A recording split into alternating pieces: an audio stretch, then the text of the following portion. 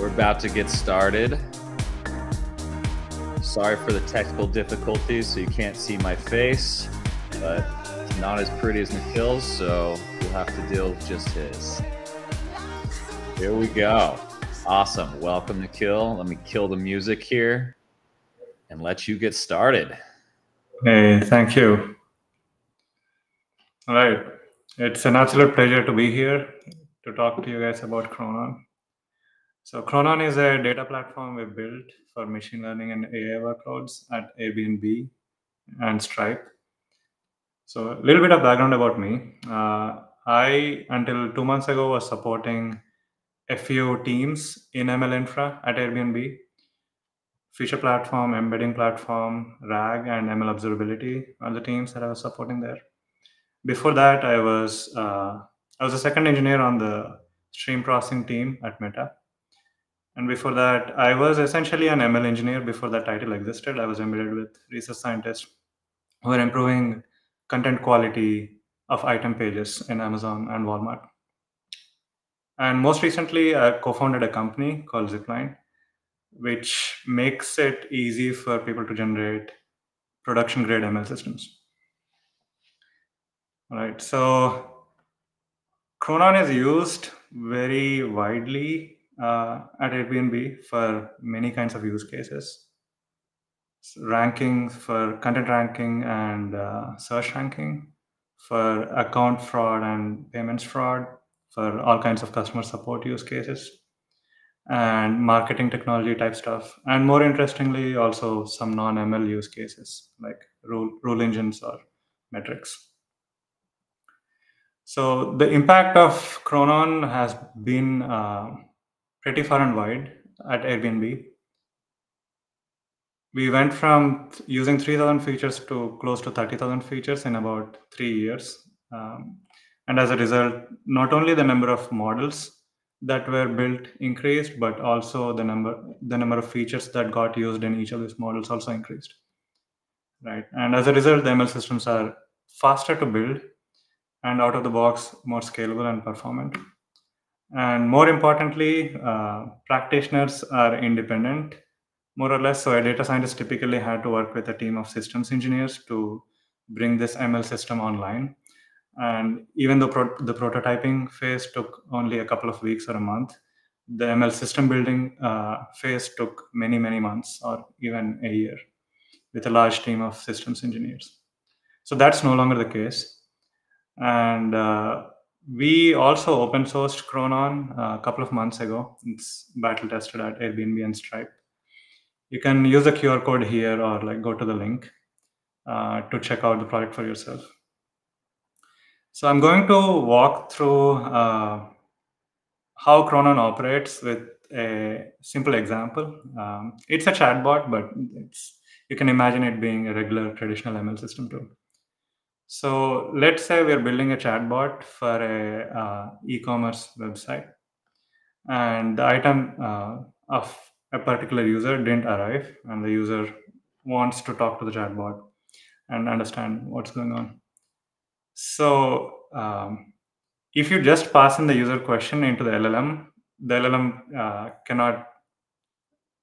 usually cannot help with the issue. So what we need to do here is enrich the prompt with more context. So one example is to get a sense of the percentage of issues with this merchant recently. Right. So let's say we want to build that metric, which is the percentage of issues of the orders of this merchant in the last week. We basically need to, so the default way of doing this, the quick and dirty way of doing this is just hitting the production databases. So if there is an orders table and issues table in the database, we just run some SQL on it and get a count and divide them and get this percentage out. But this stops scaling really fast because there are usually merchants with a large number of orders, and doing this range scan stops scaling very fast. Right, so everything becomes problematic if the range scan is problematic. The scalable way of doing this is very involved, but the idea behind the scalable way of doing this is pre-aggregation. So instead of reading raw order information on every request, we are going to read the counts directly. So to build such a system, we need two kinds of pipeline. The first one is a batch pipeline that looks at all the historical orders and creates a count out of it using something like Spark maybe, and a streaming system, which is reading data from Flink, but like looking at the most recent data and creating a new count for today and storing all of that together in a key value store, such as Dynamo. And then there is a service that is supplying all of this information to the ML service or to the prompt. And to orchestrate all of this, you need to like use something like Airflow, and to monitor, you need to use something like Grafana. So it's a simple metric, but as you can see, the amount of infrastructure you need to support this is pretty massive.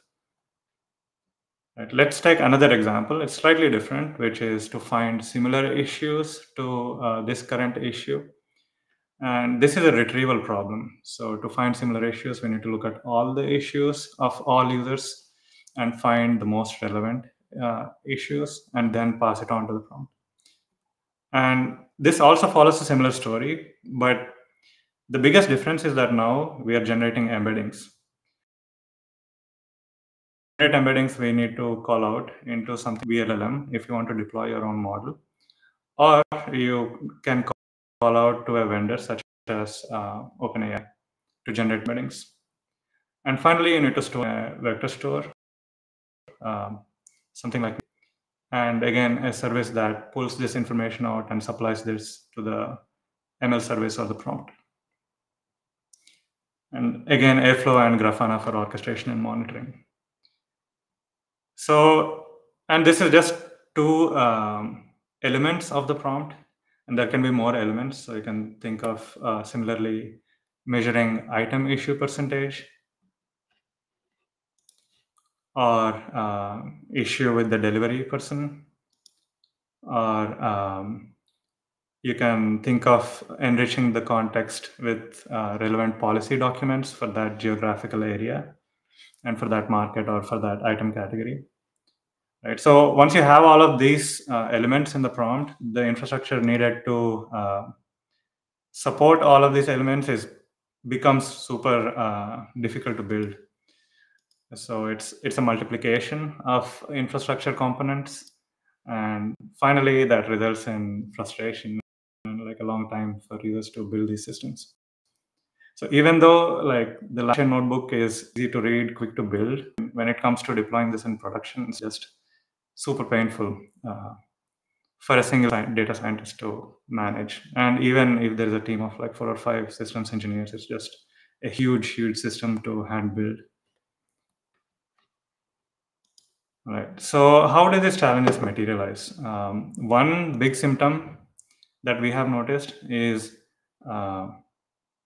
people simply don't use enough data in their models or in their prompts. So the context is not as powerful and the model is not as good with its responses.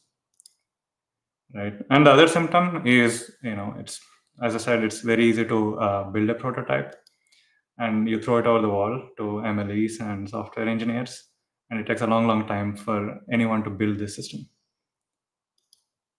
Right. So this is the main reason behind founding this company and building the Chronon project, which is to make so we want the ML system to be generated, not hand built.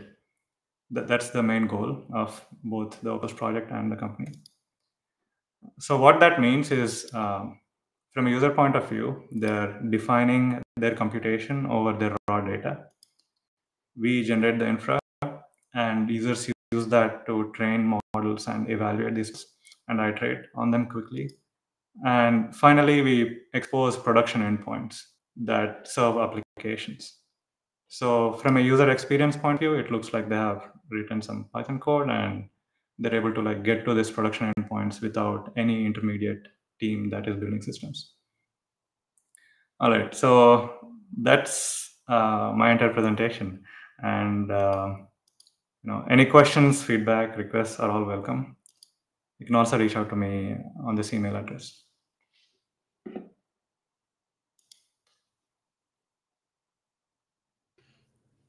Awesome. Thank you so much.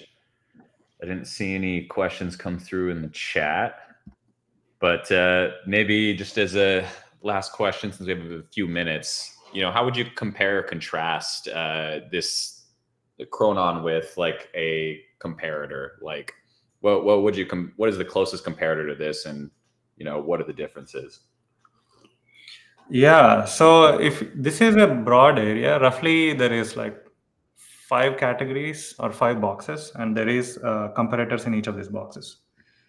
One is the offline training data generation and offline model training is the second box, and the third box is feature serving and model serving.